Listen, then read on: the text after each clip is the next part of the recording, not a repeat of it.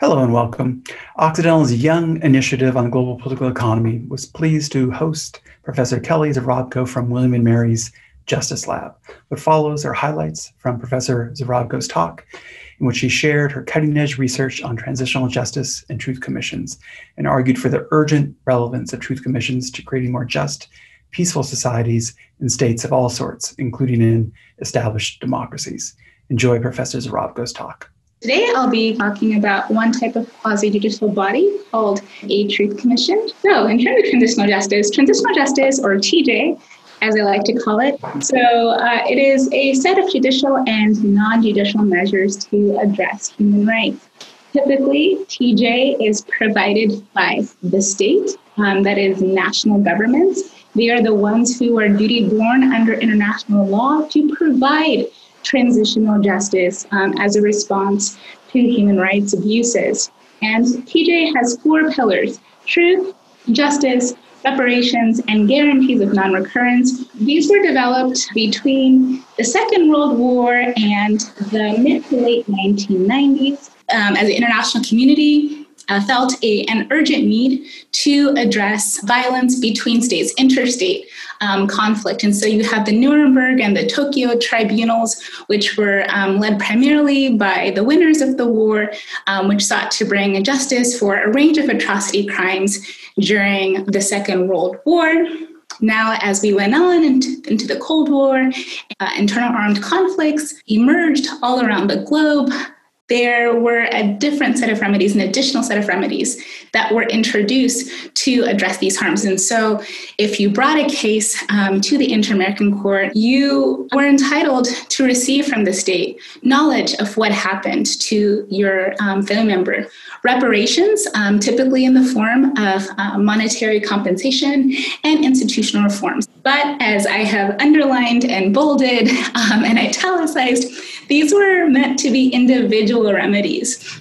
However, with what we call a justice boon in the 90s, with the development of the International Criminal Tribunal for the former Yugoslavia, the International Criminal Tribunal for Rwanda, the development of the Rome Statute of the International Criminal Court and its ratification, truth commissions like those we saw in South Africa and other places, transitional justice, these 4 pillars were expanded to be a comprehensive framework for states as a whole that were exiting periods of repression, whether that was internal armed conflict between a government and armed opposition, or if it was a period of just government abuses against the civilian population, or even transitions from autocracy to democracy.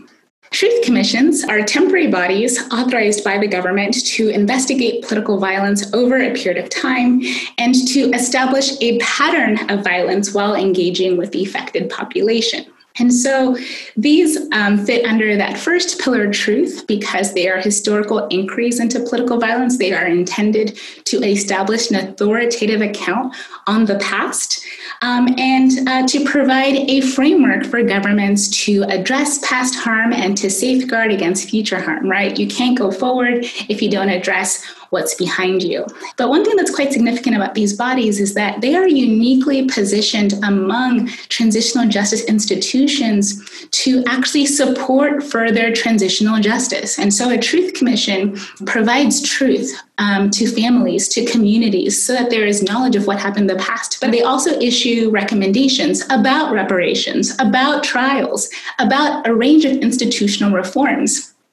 And so they can actually set up other transitional justice mechanisms on an evidence-based path. Why do some governments, but not others, adopt transitional justice institutions, design them to succeed, and follow up on them with particular policies, right? So basically, why TJ? These bodies have proliferated over the globe since the Second World War, like I said, and truth commissions in particular. There have been 84 commissions in 63 countries from 1970 to 2018. And so we really should be investigating them in greater detail. And finally, I'm working with 2 of my former students at USC on a project. We begin by studying truth commissions in Canada and in the United States, what some might consider unlikely candidates for transitional justice because they have not had your standard period of repression, although definitely happy to have an internal critique of that. But they are non-ideal typical cases for transitional justice. And so we're curious about why they emerge, when they do, what they're able to uncover, and what important outcomes they lead to.